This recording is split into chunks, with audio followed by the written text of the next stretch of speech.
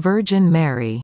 All those who promote abortion and who are responsible for it being introduced are guilty of mortal sin. Tuesday, December 18, 2012 at 6:45 p.m. My dear child, the most sacred creation of my beloved Father, the life of those babies in the womb, is to be destroyed 1,000,000-fold all over the world.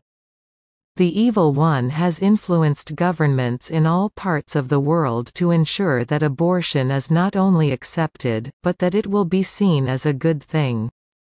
How many tears are now being spilled in heaven! All the angels and saints bow their heads in sorrow.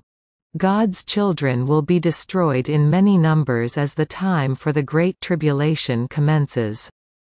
Wars, famines, murders and suicides will increase.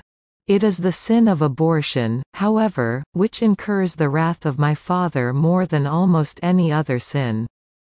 Countries who condone abortion will suffer greatly by the hand of God.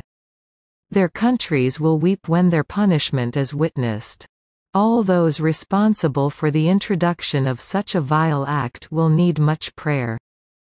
My child, it is important that everyone recites my Holy Rosary every Friday until the last week in January 2013 to stop the spread of abortion. Every child murdered in the womb becomes an angel in my Father's kingdom. They pray, every day, for each mother who intervened knowingly and without hesitation to end the life of the child within her. Their prayers are being used to salvage the souls of their mothers. All those who promote abortion and who are responsible for it being introduced are guilty of mortal sin. Pray, pray, pray for these sinners as they are in great need of the mercy of God. Your beloved Mother. Mother of Salvation.